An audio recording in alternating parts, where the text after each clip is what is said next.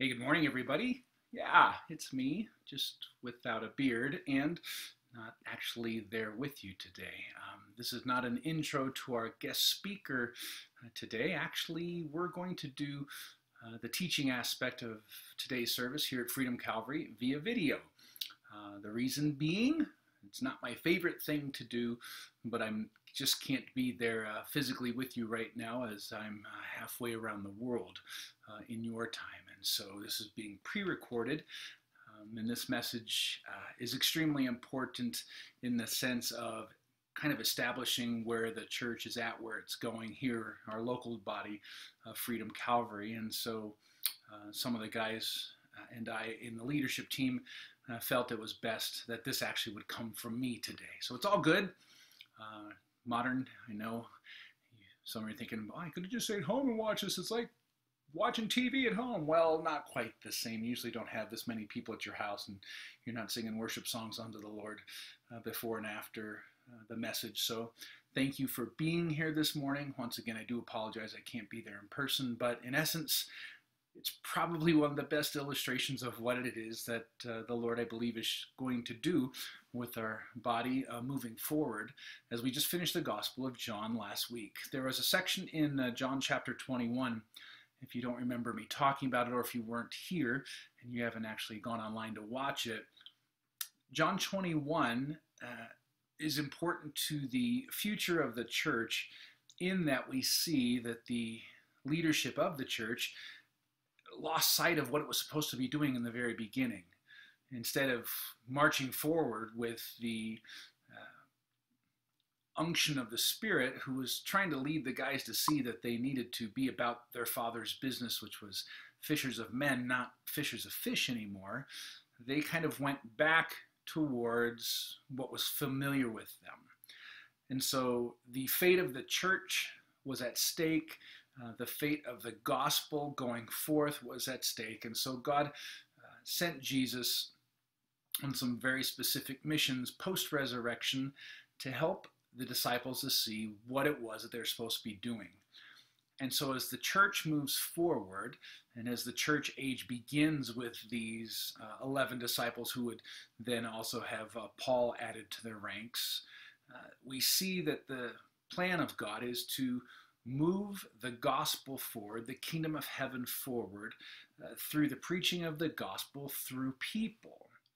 And then this structure, or this organization, if we want to refer to it as that, really it's more like an organism, is given some very distinct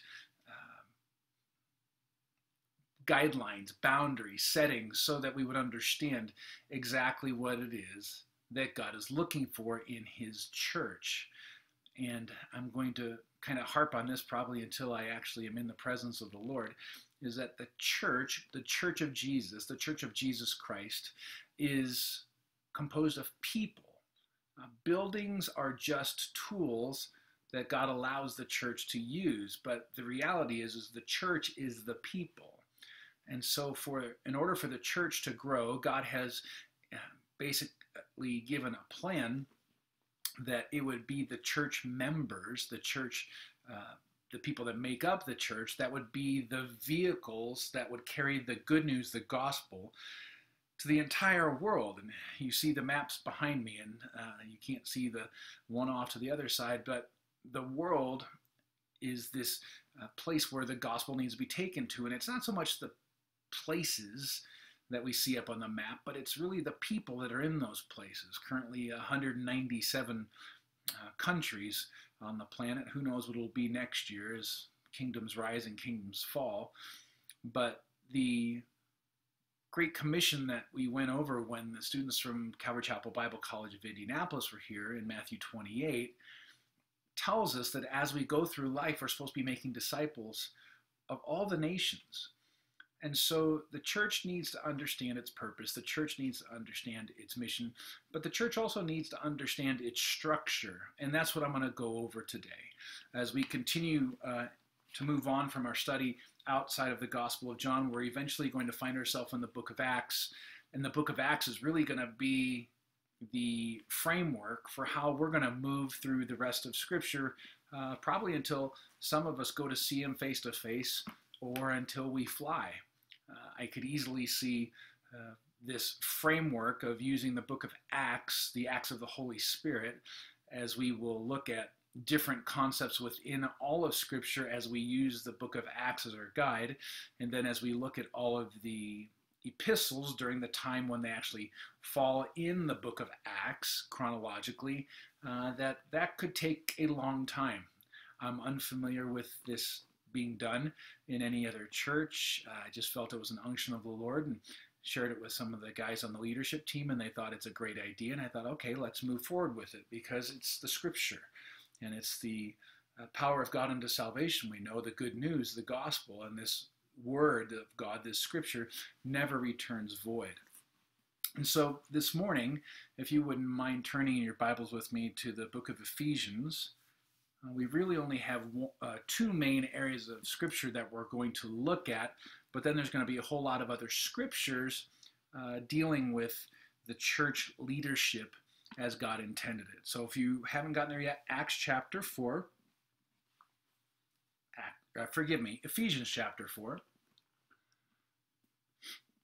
If you get into your New Testament, you get to the Gospels right there.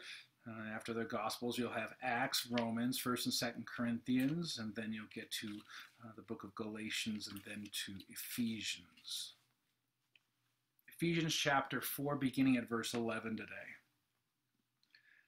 And he himself gave some to be apostles, some prophets, some evangelists, and some pastors and teachers for the equipping of the saints for the work of the ministry, for the edifying of the body of Christ, till we all come to the unity of the faith and of the knowledge of the Son of God, to a perfect man, to the measure of the stature of the fullness of Christ, that we should no longer be children, tossed to and fro, and carried about with every wind of doctrine, by the trickery of men, in the cunning craftiness of deceitful plotting, but, speaking the truth in love, may grow up in all things into him who is the head, Christ, from whom the whole body, joined and knit together by what every joint supplies, according to the effective working by which every part does its share, causes growth of the body for the edifying of itself in love.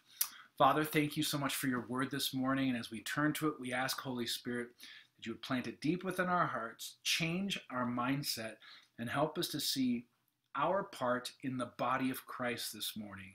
If we've already known it, reinforce it, and if we haven't understood it, make it clear to us today. And Lord, as we look at leadership today, would you help us to see that leaders are simply people within the body who've been given the blessing and the responsibility of helping everyone else to see what their part in the body is. It's never for lordship, it's never to rule over, but Lord Jesus, you made it very clear, leaders serve. And so we pray, God, this day that you would help us all to be better servants of you. And we pray it in Jesus' name. Amen. So when you think of the body of Christ, well, guess what? Those words given right there, and that specific word, the picture that is given is a body. Now, we know there are things like a body of water, a body of work, of literature. There's your car's body. It's the external framework of something that help us to understand what it is and what its function is. Now, when God talks about his family and talks about his, as we would mention earlier, organization, but probably even better, it's best to look at the church as an organism. Why? Because the picture that's given us throughout Scripture is a body, as in a human body. Now, I believe it's very, very clear why God did this is because, guess what? Each and every one of us knows what a body is because each and every one of us has a body. Now, the reality of this is are our bodies all the same? No, but in general, they are. And so what I love about this is in the big picture, we see that the body of Christ is something that everyone can relate to, but then the individual bodies, the individual places of worship, the individual groupings of people that come together and would look at them as a body of, part of the body of Christ, are all very different. They all have some basic main tenets of the faith, which basically qualifies them whether they're part of the true body or not. But there is diversity allowed within this, just as we see diversity within our body parts.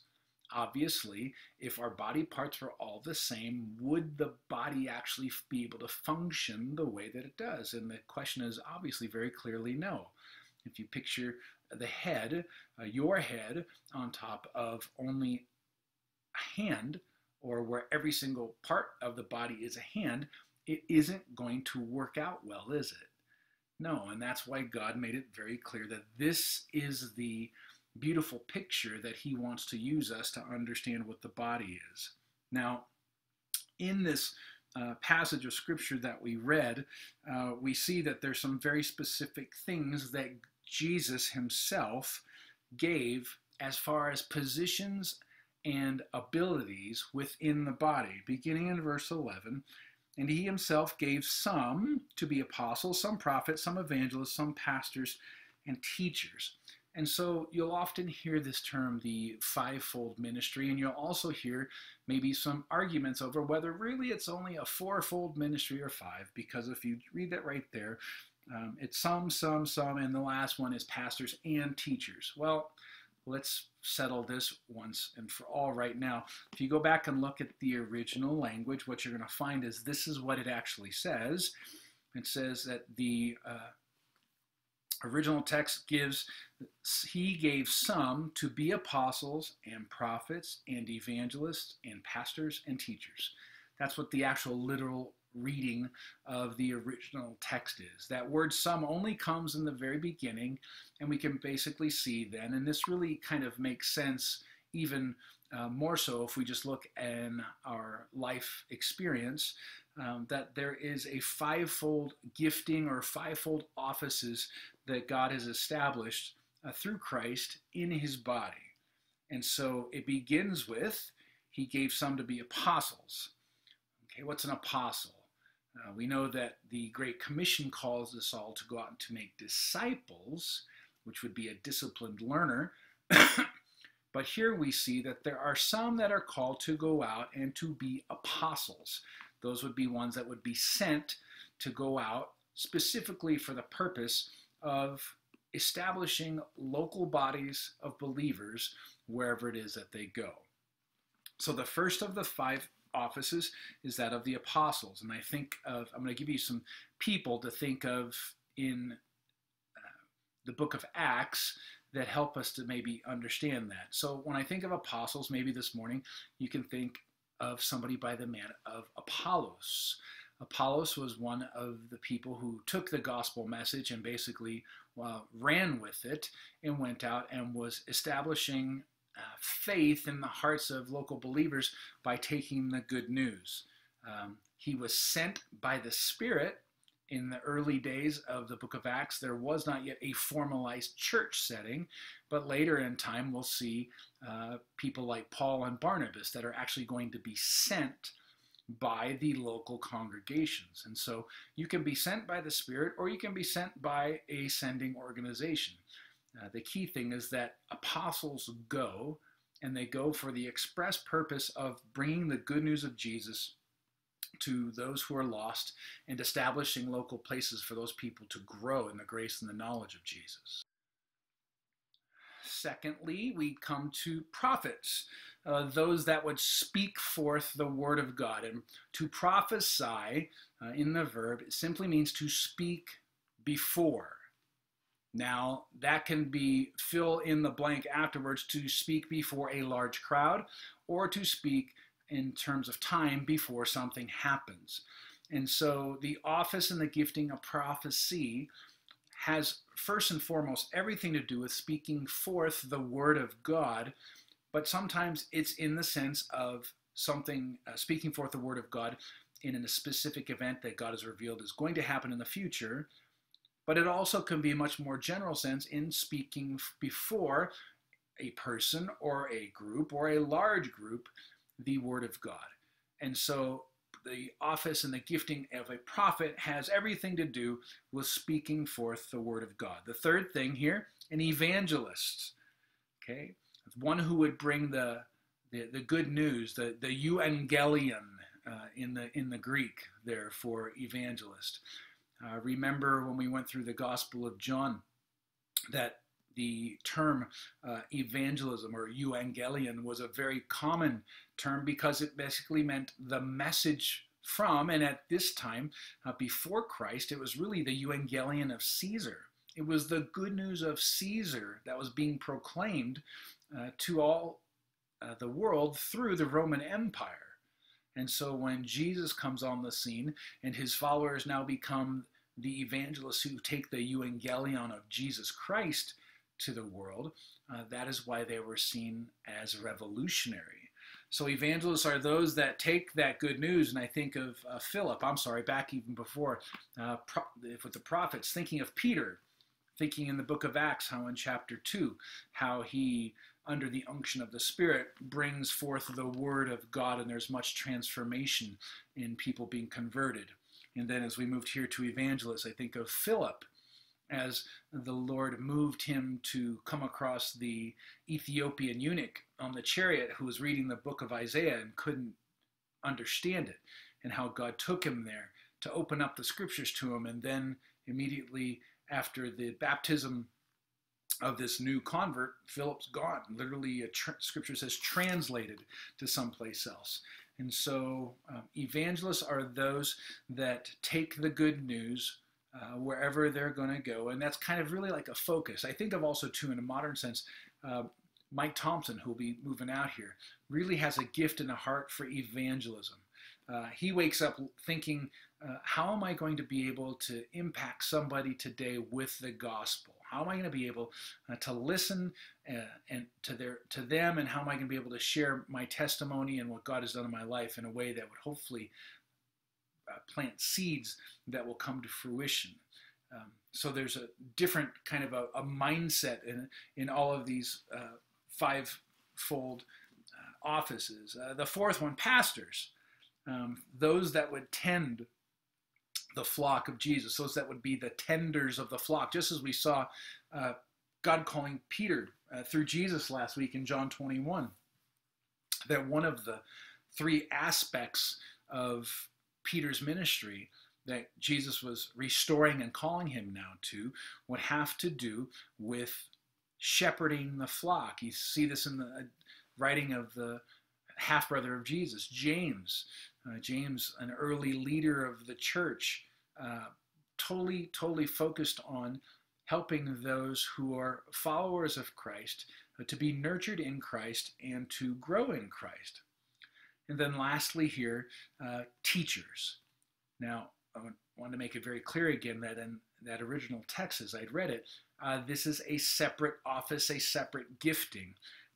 Those that would be instructors of the word. And obviously, I think in the New Testament, we see that there's a man by the name of Paul, who was probably the primary instructor of not only the early church, but of the church in general, even today. And obviously, that's the Holy Spirit working through Paul.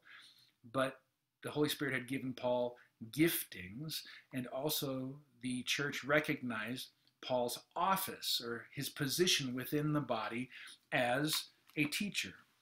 And so these positions within the body need to be recognized by the rest of the body. And guess what? The way that a body works naturally, we all recognize the necessity for the function in the office, let's say, of the big toe. Anybody who's ever had issues with their toes will understand that while your toes are acting normally, you may not understand their position or their purpose.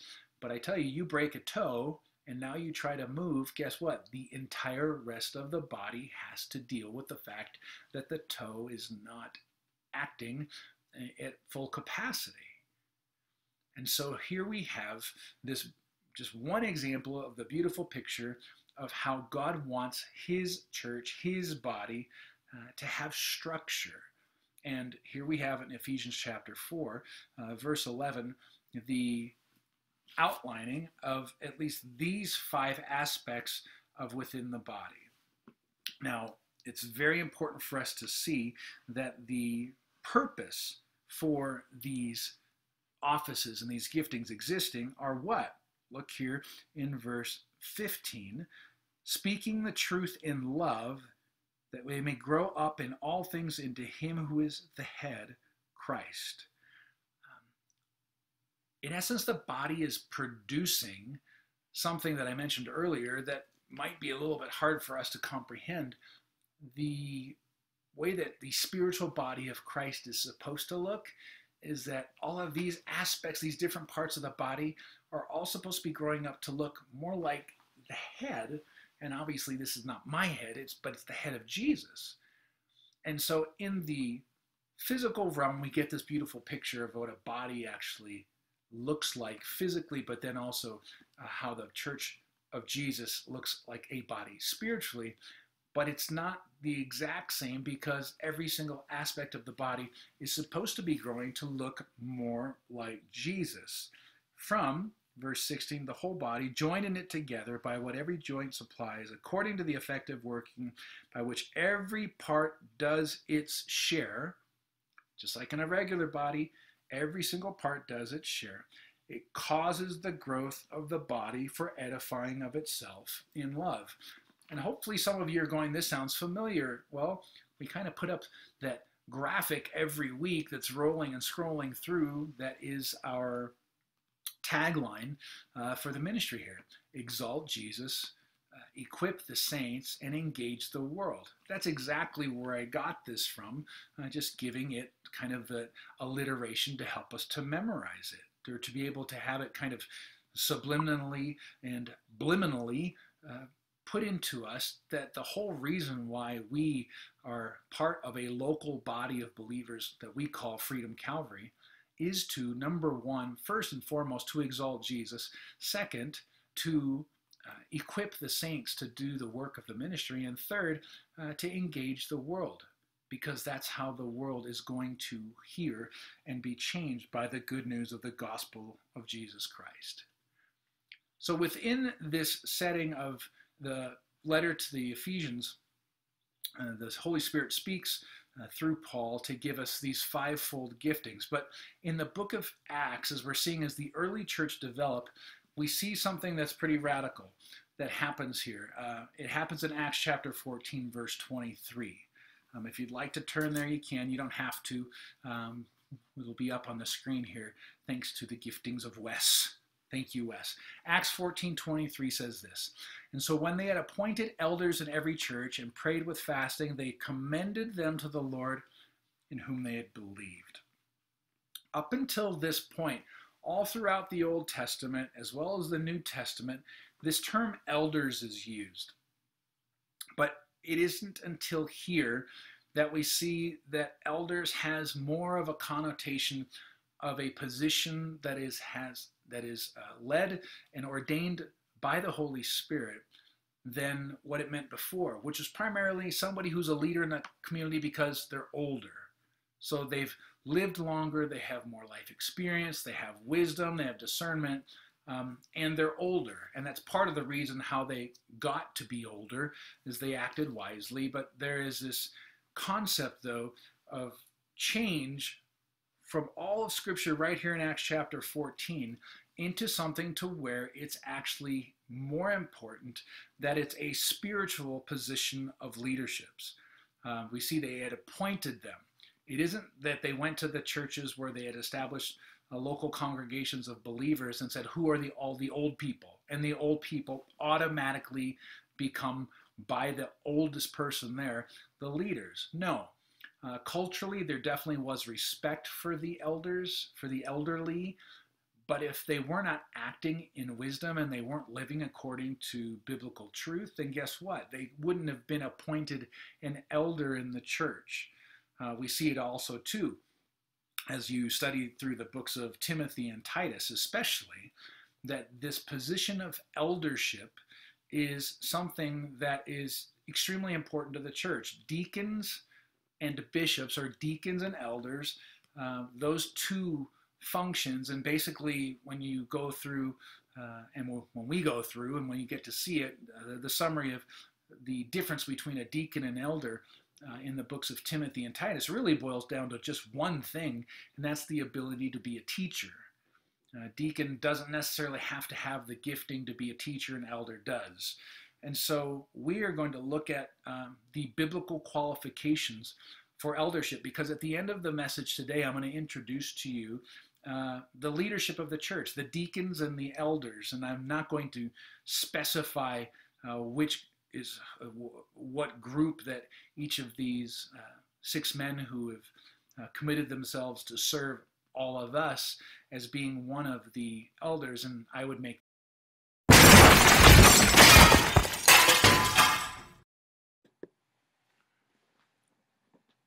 and I apologize if you've noticed if there's a difference in the actual way that this looks. The computer that I was just using to record actually just kind of shut down while I was recording, and so I've had to transfer to another, and at least to me the coloring is different, so I apologize for that.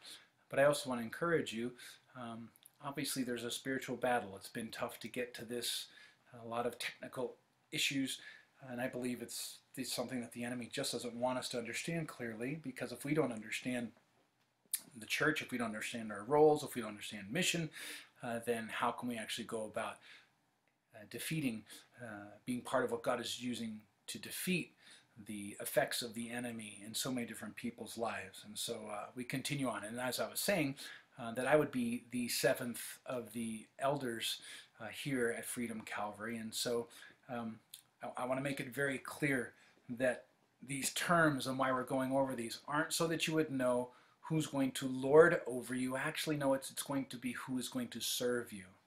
And so as we go through these today, when you hear the term elder, when you hear the term bishop, when you hear the term pastor, guess what? These terms really in the New Testament are somewhat interchangeable. They have slightly different variances in what they actually mean. But the main thing is that what we want to see is biblically, what is it that God wants the church leadership to look like and to behave like? And that's what I mean by look like. There isn't the specifics on height or external things, but it's really more of behavior, because behavior reveals character. And so we're going to look at 7 areas primarily. And the model that we've kind of always used within the Calvary Chapel system is referred to as a Moses model. We're actually today going to look at something, a biblical eldership model. I believe it's the New Testament's design for how the church is supposed to look. And so that as we see that there's a group of leadership, just as the early church had with the disciples, that we understand that, hey, if the quote-unquote, what we refer to as the senior pastor or as the pastor or as the lead pastor isn't there at the service, then guess what? Things continue just like they did in the early church, to where one of the leaders would stand up and basically be the one to bring a message. And so that is why we have a plurality of leadership here. It's also not just for the sake of being able to deliver the message, but also there's a better accountability system when we're looking at the plurality of leadership. Bottom line for it, though, I just believe that it's what Scripture is very clearly teaching in the New Testament, how the New Testament church is supposed to act. And so there's a great book that was written on this called Biblical Eldership by a man by the name of Alexander Strauch. And so a lot of what you're going to hear is kind of how he's formulated it, and I think it's good, so I don't think I need to reinvent the wheel here. If you want to see it in its totality, see Heather, and I'm sure you'll be able to get a copy of it. It's called Biblical Eldership by Alexander Strauch, who's actually a local Colorado guy, which is pretty cool, up in Littleton. So, section number 1 out of the biblical qualifications. First, why are there biblical qualifications for leadership? Well, very simply put, we understand that not everybody is very good at seeing things the way that God wants them to be seen. And so biblical leadership, first and foremost, is ordained by God. Anybody, listen to this, who desires, 1 Timothy 3:1, the saying is trustworthy, if anyone aspires to the office of the overseer, he desires a noble task. Number 1, the desire for eldership has to be from the leading and the motivation of the Holy Spirit. both within the person who desires to lead as well as those who have been given authority by God to give them a position of leadership. So it has to be something of the Spirit. Now, just because it's of the Spirit does not mean that we don't see in the physical realm justification for what that is, obviously. But these scriptures are here to help us to remember that it must be Spirit-filled and Spirit-led. Listen to 1 Peter 5:2. Shepherd the flock of God that is among you, exercising oversight, not under compulsion, but willingly, as God would have you, not for shameful gain, but eagerly. And so if you're going to be a leader, a servant in the house of God, in the corporate organization that we would refer to as the church, guess what? It needs to be something that you do willingly. And that shows pretty clearly.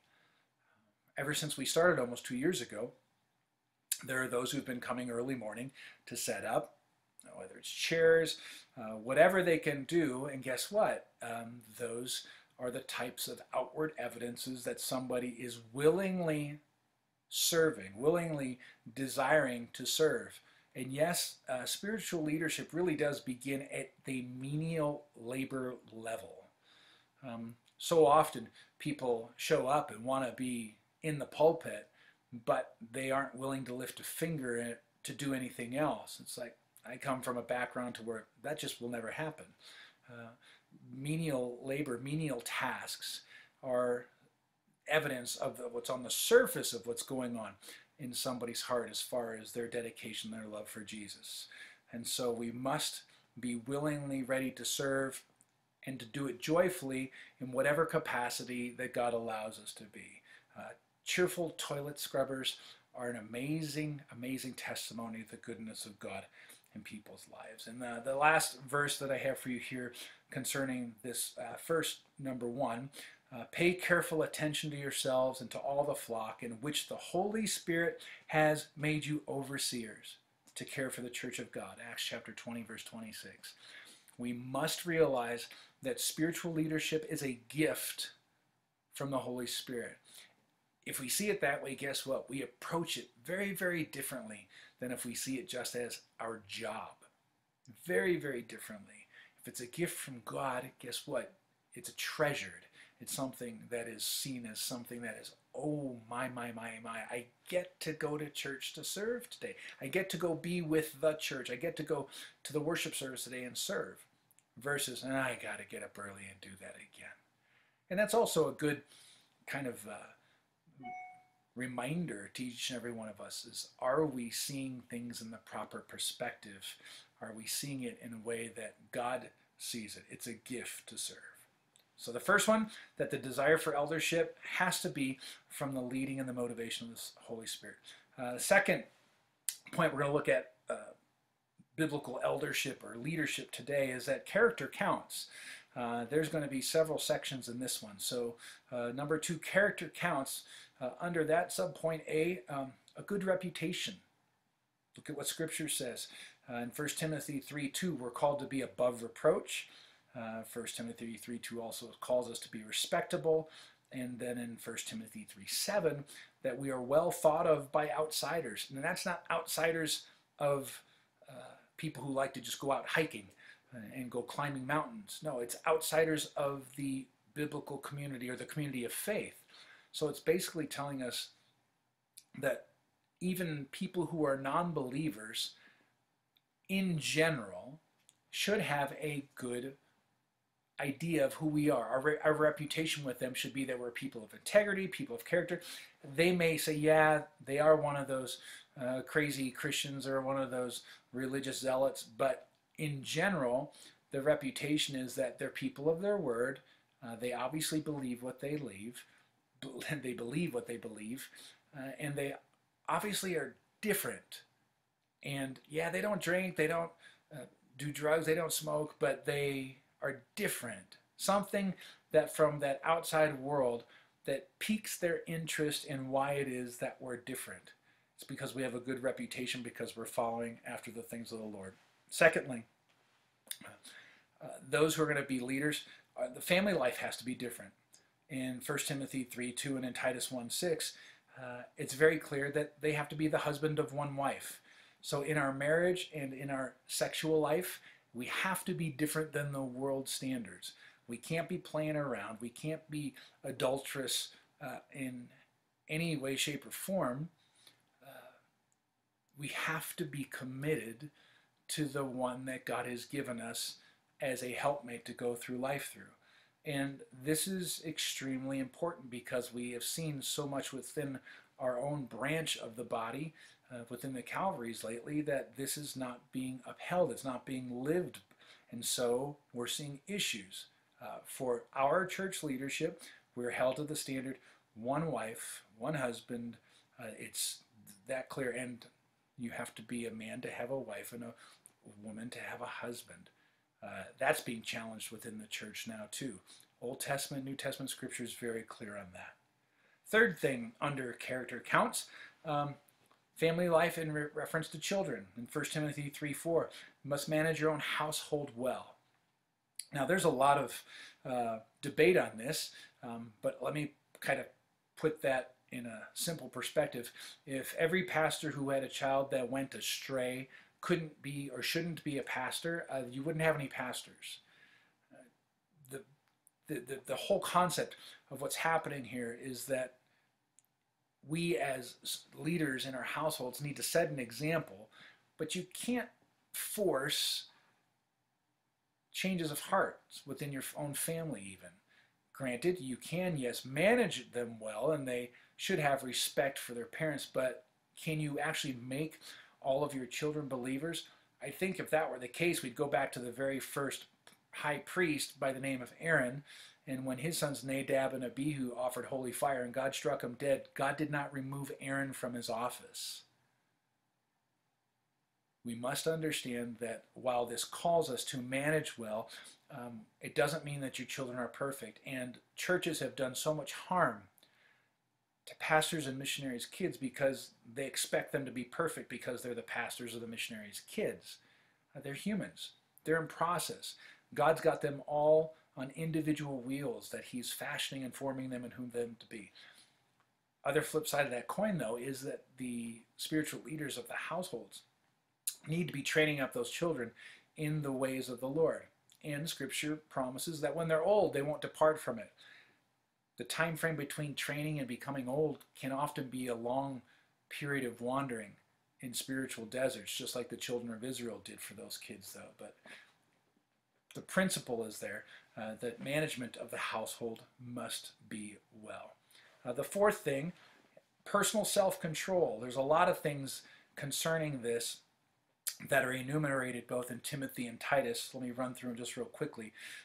Sober-minded, self-controlled, not greedy for gain, not quick-tempered, not quarrelsome, not a drunkard, disciplined.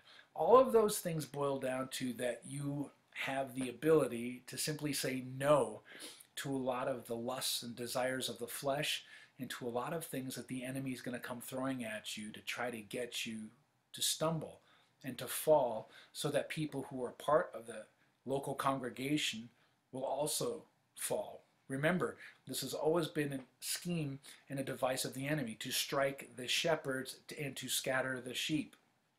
So leaders are under shepherds. Jesus is the great shepherd. He's the head. But he's also given these positions that we saw as part of the fivefold giftings of being under shepherds to help the church to stay on the right track. Well, guess what? The devil's going to come and hit in all of these areas. And so it's very important for biblical leaders to stay the course and to resist the devil and to watch him flee.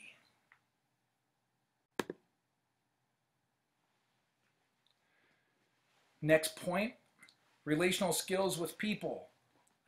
In Timothy and Titus, again, look at these characteristics that we should be seeing evidence in the lives of all of our biblical leadership. Gentle, upright, not quick-tempered, not quarrelsome, not arrogant. So once again, these character traits are important to see in the life of our leaders. Why? Because these probably most display the fruit of the Holy Spirit in the life of a leader. And while those fruits should be displayed in the life of all believers, especially among leadership, should we see love, joy, peace, patience, kindness, faith, goodness, meekness, gentleness, self-control. That is evidence of the Spirit at work in the lives of people. Next section here, hospitable and loving. Timothy and Titus, once again, that leadership need to have some type of gift of hospitality. They have to be willing and open to giving and being lovers of good. Does this mean that they're always having people over to their house, or that we can basically go up to them and to an elder say, hey, I'm coming over to your house for dinner tomorrow because you're an elder in the church and you're supposed to do this? No, that's not a correct understanding of it. But that they do have a heart and an openness and a willingness to take care of others. Once again, all falling under that beautiful word servanthood. And that's really what leadership does, what leadership really does in the spiritual realm. Next section, personal integrity. Once again, Titus, Timothy, Peter as well here, that biblical leaders would be above reproach, that they would be examples to the flock, they would be not greedy for gain, they'd be upright, they'd hold firm to trust the word as taught, and that they would be holy, that they'd be set apart. And so biblical leaders, all of these character issues need to be evidenced so that we would see and know that the Holy Spirit is at work in the lives of these people. Lastly, under this section, spiritual maturity. In 1 Timothy 3:6, we see that the elder, the deacon, the spiritual leader must not be a recent convert, or he may become puffed up with the conceit and fall into condemnation of the devil. And so there must be spiritual maturity displayed. And spiritual maturity does not always mean being old, because you could have come to the Lord in a young age or been raised in the church and exhibit much spiritual maturity. That does not disqualify you from being an elder because you're young. As a matter of fact, Paul is very clear under the unction of the Spirit to young Timothy, his protege, that don't allow anyone to despise you because of your youth, but to be an example to them in word, in deed, in action. This is the biblical principle that holds for all of us. Now, all of these character issues that we've just gone over here right now, some would say, and maybe some of my deacons and elders are sitting there going, man, I don't measure up to that. None of us do. And so why is the standard there? The standard is there for us as a group of leaders to be able to look at somebody and say, yeah, they have, in essence, are getting passing grades. They're not getting a D when you take all of these things into account. And so none of us are going to be perfect. And so if you're going to try to, oust us in leadership because we're not currently, by what you're looking at, seeing in one section, not doing well, that's probably not going to happen unless it's something of gross nature. We're all in process. We all need God's grace, but we all are looking at these standards and saying, okay, Lord, we need to live up to these, and we want to live up to these, and you're helping us to grow in these areas. But there's always going to be a need for grace. And if there is no grace, guess what? There's never going to be anybody in church leadership, because we are not perfect people. We're in the process of perfection, which is the process of completion, but that is always going to be something that's going to need time as God continues to work things out in us. And one of the ways that he's going to work things out in us, it's through challenges and through areas that currently maybe we're not the greatest at. Okay, on to number 4 here, because we're running behind. 3, which we mentioned earlier, that we need to lead as leadership an exemplary lifestyle, that we need to be examples to the flock. 1 Peter chapter 5, verse 3. Now, once again, as I just mentioned, exemplary doesn't mean perfect. However, it does mean, in the event that somebody were to see one of the church leaders out in public doing something that they felt was inappropriate, they have every right to approach that person in love and deal with it one-on-one. Not to go post it on Facebook, not to go tell other people, but in love to get first clarification that what they saw was true, and then secondly, just to lovingly remind them that they're a leader in a local congregation, which means that their actions should be different than the rest of this lost and dying world. Okay. Number 4, that they would be committed to the Word of God. Titus 1:9. He must hold firm to the trustworthy word as taught, so that he may be able to give instruction in sound doctrine and also to rebuke those who contradict it. And so the blessing, I believe, of being part of the Calvary Chapel tribe is that there's always been this commitment to the Word of God. But we must remain in that same vein, committed to the Word of God, learning it, studying it, and then applying it to our lives and being obedient to it until we see Him face to face. Number 5, able to teach and devoted to prayer. And this is, as I said earlier, this is really the distinction between a deacon and an elder, is that an elder must be able and gifted to teach. Be able, in Titus 1:9, be able to give instruction in sound doctrine and also to rebuke those who contradict it. And Timothy as well, able to teach. And then in the book of the Acts, chapter 6, verse 4, we'll devote ourselves to prayer and ministry of the word. And so this ability and this devotion, teaching and prayer go hand in hand.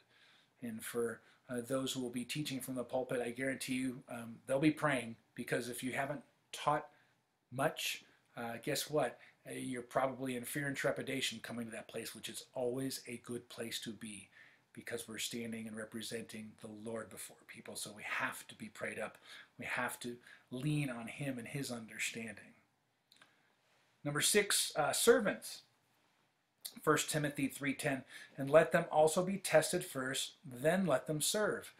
Okay, so part of the serving process and part of the testing process, forgive me, is actually seeing how willing someone is to serve, how naturally they help, because it's probably one of the most telltale signs on whether somebody is called to be in church leadership is whether they are willing to serve in menial ways, things that others would see as not very dignified or not very important. The desire to serve in this type of capacity is very, very, very revealing. Now, the last of the things that we're going to look at today is the public appointment of elders. But before we get to that, I want to read to you from Acts chapter 6. And if you would turn in your Bibles with me there, Acts chapter 6. Yes, you hear the sounds turning, pages turning. Acts chapter 6. Look at what verse 1 says, starting in Acts chapter 6, verse 1. Now in those days, when the number of the disciples was multiplying, there arose a complaint against the Hebrews by the Hellenists because their widows were neglected in the daily distribution. Then the 12 summoned the multitude of the disciples and said, it is not desirable that we should leave the word of God and serve tables. Therefore, brothers, seek out from among you 7 men of good reputation, full of the Holy Spirit and wisdom, whom we may appoint over this business. But we will give ourselves continually to prayer and to the ministry of the word. And the saying pleased the whole multitude, and they chose Stephen, a man full of faith and the Holy Spirit, and Philip, Prochorus, Nicanor, Timon, Parmenas, and Nicholas, a proselyte from Antioch, whom they set before the apostles. And when they had prayed, they laid hands on them. And then the word of God spread, and the number of disciples multiplied greatly in Jerusalem, and a great many of the priests were obedient to the faith. This public proclamation of these 7 as being the leaders of the local church at the time in serving. Okay, they were brought along really to be servants. That this public proclamation of them being noticed and recognized is what we bring ourselves to right now. And so as I continue to talk right now with Doug Duffy and with Larry Fannenstiel and with Wes Thomas and would Carl Trost and would Ray Montoya and would Alex Nuzzo make their way to the front. And I know this is going to seem a little awkward because I'm on video. But what I would like you to do right now, congregation, as they come forward, if you feel so led, you can get up and come and lay hands on them. If you would like to just stay where you're at seating and raise a hand towards them, that's fine. If you'd like to stay where you're seating and not raise a hand towards them, that's fine too. But here's the deal. We see here in Acts chapter 6 that it pleased the people that they were going to have leaders, not just the apostles, because they couldn't handle it all. And in that vein and under that understanding, beloved, I can't do it all either. I'm not even there with you today because of other things that I'm doing for the sake of the advancement of the gospel and the kingdom. And so as you are making your way around and as you're going to come, we're going to pause the video eventually. I guess we have to wait for me to stop, and then Wes can pause it, and then Wes can get up there and get in there, and unless he's got Linda back there working this right now, or somebody, we're going to pray. And you're going to pray as the Lord leads you. And I've asked the worship team today that we've scaled back the number of songs that we normally do because we needed more time for the message and we needed more time for prayer as we acknowledge the fact that the 7 of us, and I'm there in spirit, you're basically laying hands on me as well, that we are committing as the 7 to lead according to these principles, and you as the people who are being led are committing to uplift us as well as to hold us accountable to these. Now, once again, I'm not giving this message to turn you into the Christian Gestapo who's now going to be stalking all of us in our homes and planting bugs and wires to try to see where it is that we fall short. We'll admit it to you. We fall short. But we're not going to fall short in a way that causes, Lord willing, anyone to stumble or anyone to walk away from Jesus. And so we're here to serve you. We're here to love you. And right now, as the Spirit leads you, go ahead and pray. And Doug, if you wouldn't mind designating somebody there to be the closer and the opener. And we're just going to take some time, and then after you're done praying, we'll click the button and I'll close our service today.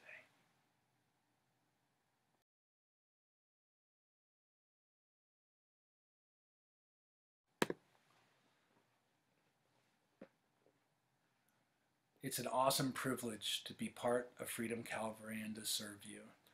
And we are going to be a church that, Lord willing, is not only led by the Spirit, but by filled with the Spirit.